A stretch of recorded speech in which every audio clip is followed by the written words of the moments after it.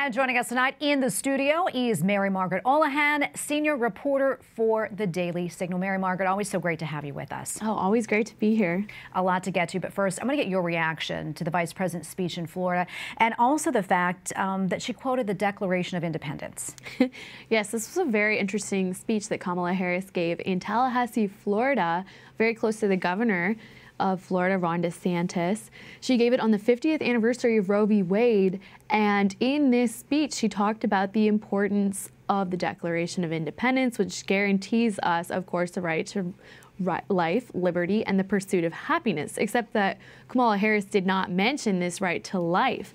And of course, people on Twitter were very quick to point this out. My friend Jerry Dunleavy, I think, was one of the first people to say, where's the right to life in this speech on the anniversary of Roe v. Wade? Very noticeably left out of that speech. And you kind of have to wonder, Tracy, who thought this was a good idea to not mention the right to life in a speech on the anniversary of Roe v. Wade, when this is such a pivotal part of the pro-life movement's argument that every person has a right to life? It just seems like a very obvious move to leave that out. But yeah, in general, the speech was very interesting. She also took a swipe at Florida Governor Ron DeSantis, his efforts to keep the state open during COVID, to promote freedom in the state. And she pretty much said, look, this state isn't protecting women's right to abortion, so how could it be the free state that he says it is? Yeah, something else that happened last night, protesters outside of Justice Kavanaugh's home. What more can you tell us about that? Yes, so my video producer Tim and I went out there to Justice Kavanaugh's house. It was a disgusting night. It was freezing cold rain. Tim and I went up to the house, and there's U.S. Marshals protecting it. The protesters, as they do, they kind of processed by the house, chanting, singing, saying things like calling him a rapist in regards to the allegations from Christine Ford against him. They talked about how he was taking away the right to abortion. And we tried to speak with them. They were not interested in speaking with us, but we did speak with some of the U.S. Marshals that were guarding the house there. Also, later at Justice Roberts' house, we spoke with them.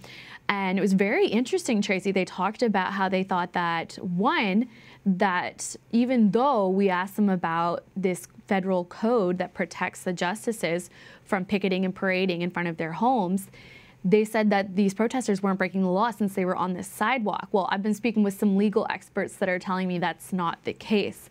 Now, these U.S. Marshals also told us that they thought that arresting the protesters would only lead more protesters to show up in Kavanaugh's neighborhood. I believe they said more and more would come. They also said that they thought the protesters would think of themselves as martyrs if they were arrested, and it might spark more attention-seeking antics like this. So it was just very interesting conversations that we haven't had before with law enforcement about why they are not arresting these protesters. When 18 U.S. Code 1507 says that you're not allowed to picket or parade in front of a justice's home with the intent of influencing their decisions. You know, thank you for your reporting. I have to say that right off the bat, and all the great work that you do, because otherwise we wouldn't know about these stories. We're almost out of time, 30 seconds left or so. But I also know you were reporting at the March for Life. So quickly, tell us your thoughts about that day. Oh, it was a great day. It was so fun to be down there and speaking with the crowd. You know, I don't think there's any other protest that I've been to that is so full of youth and energy and happiness and just life. I mean, you see mothers and fathers there with their big families. You see mothers and fathers there with their children who have disabilities, but they brought them to the March for Life. There's adults with disabilities who are in wheelchairs that are making sure that they can also attend the March for Life. Kids with signs that say they're so happy that their mother chose life and they were adopted.